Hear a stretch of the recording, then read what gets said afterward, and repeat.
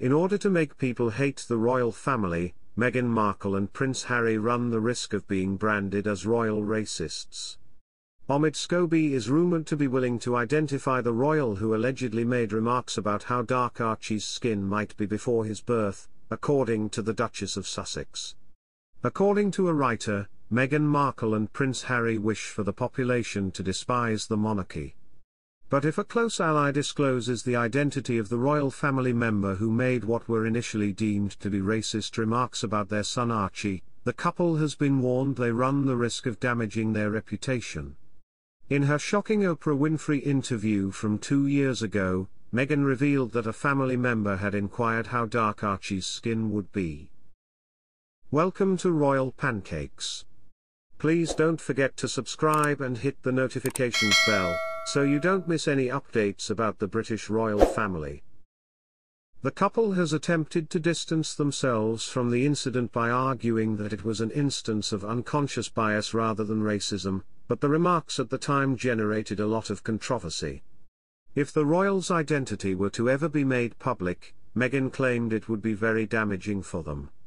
Additionally, there are rumours that the royal will be mentioned in an upcoming book by Omid Scobie, a friend of the Duke and Duchess of Sussex.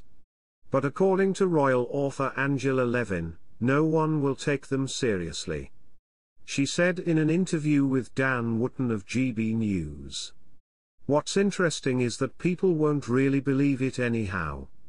In fact, many black people have approached me and said, "What is she talking about?"